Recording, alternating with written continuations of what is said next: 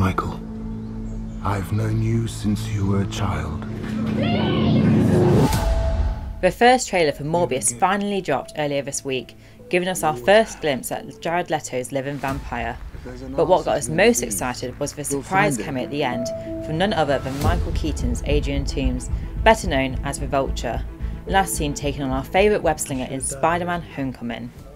Michael Morbius. Got tired of doing the whole good guy thing, huh? What's up, Doc? Not only does this mean the Marvel Cinematic Universe and Sony's Marvel Universe are connected, but it is very likely the infamous Sinister Six are coming. But who are they, and what does it mean for future films? Let's find out.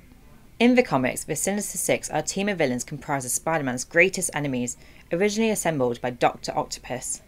Over the years, there have been numerous teams featuring various Spidey foes, but the general goal always remains the same: to squash the web-slinger once and for all.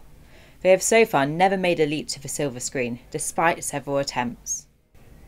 In 2013, director Drew Goddard, best known for The Cabin in the Woods, was attached to write and direct a Sinister Six film set in Sony's Amazing Spider-Man universe, but those plans were put on hold when The Amazing Spider-Man 2 disappointed at the box office.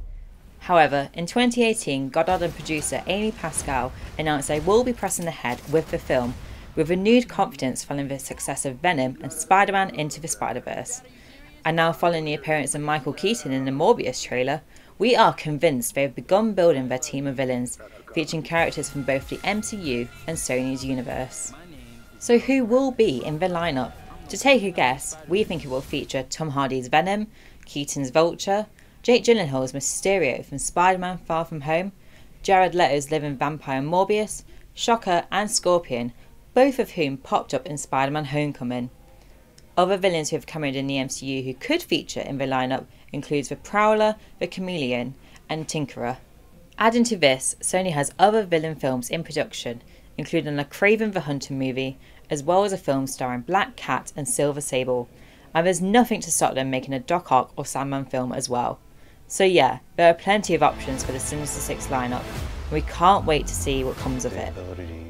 Echolocation. And an overpowering urge to consume blood.